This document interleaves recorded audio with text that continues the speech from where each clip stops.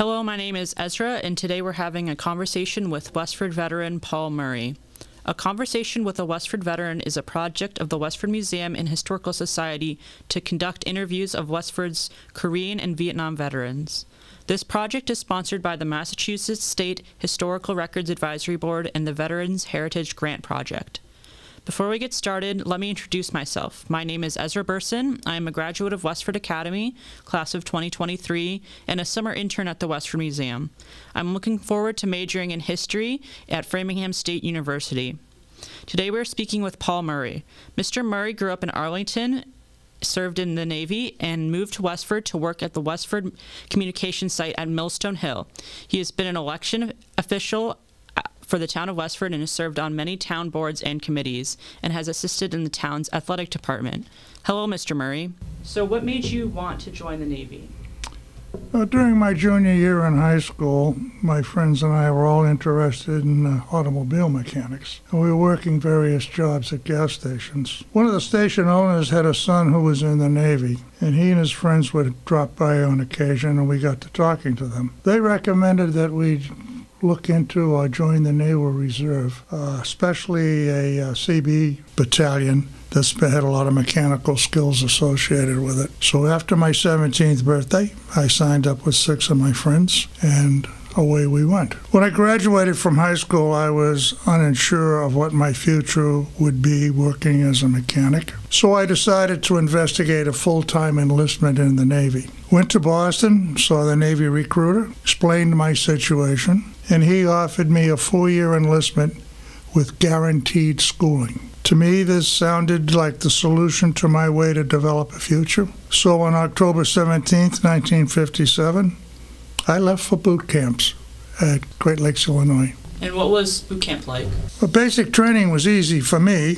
I experienced a short boot camp session in Bainbridge, Maryland, while I was in the reserves with the Seabees. During boot camp, we were given many aptitude tests to see where we would best fit in the Navy rating structure. The results of those tests determined that my best job description would be a fire control technician. A fire controlman works on radars, computers, and pointing controls for the weapon systems aboard ship. After boot camp, I reported to fire control school in Bainbridge, Maryland, for approximately 6 months. It was a different type of school than I was used to, extremely disciplined, and we were informed that if you did not learn, you would be cut loose and probably wind up serving on some garbage scow.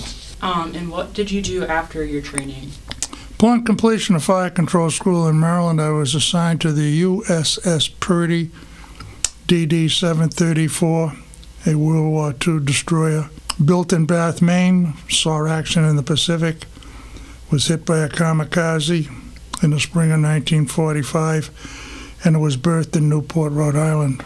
As part of a destroyer squadron known as Desron 12, during that time my enlistment was extended for 6 months during the construction of the Berlin Wall. I returned to school to train in underwater fire control at Bainbridge for a 3-month course. What did you do on the ship? We were responsible for all the weapon systems electronically or electrically.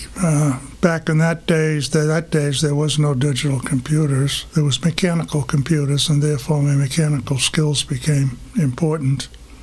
We would test and keep the systems up and operational. And after we came out of repairs or overhaul at Charlestown Navy Yard, we'd go down to Guantanamo to participate in qualifications for all ship's departments, including gunnery. And we would do some shooting exercises. And the main thrust of that ship was it was assigned to the North Atlantic, where we were on anti-submarine patrol for most of the time.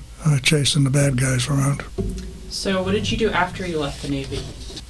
After I left the Navy in the end of March 1962, I shopped around for a job in electronics. The only thing I could find was a startup company called Digital Equipment in Maynard. So I went to work for them building components for new computers. One evening, when I returned home, my dad had a bunch of his town meeting buddies at the house preparing for an upcoming town meeting. when I was approached by one of them and asked me if I had just gotten out of the Navy, which I had. Did I know anything about 5-inch 38 gun mounts?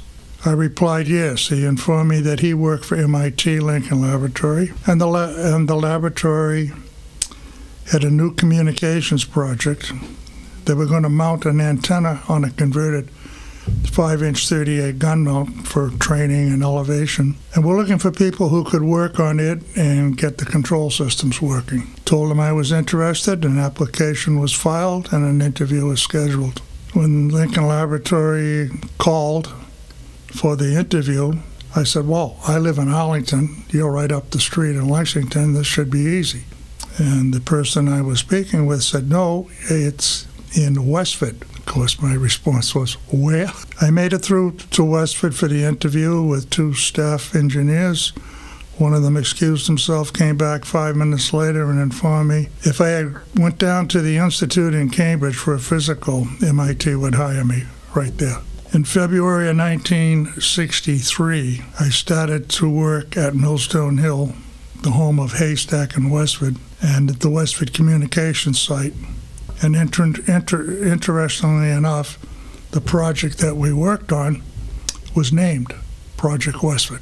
I then finally retired in August of 2013 after 50 years of service to the laboratory, working on many different interesting and challenging projects. During that time, with the encouragement of the staff at the Westford site, I started my education at Lowell Tech, which became the University of Lowell, and after 14 years achieved my bachelor's degree in engineering in the night school sessions. All of this because I decided to put my life together in 1957 by enlisting full-time in the United States Navy. What did I get out of my Navy experience? An opportunity to serve my country, protecting the homeland. Confidence that I could achieve my goals, and the discipline to carry out orders, respect for my crewmates, and to follow protocol. Mr. Murray, it was a pleasure to speak with you today, and would like to thank you for your dedication and service to our country. Thank you.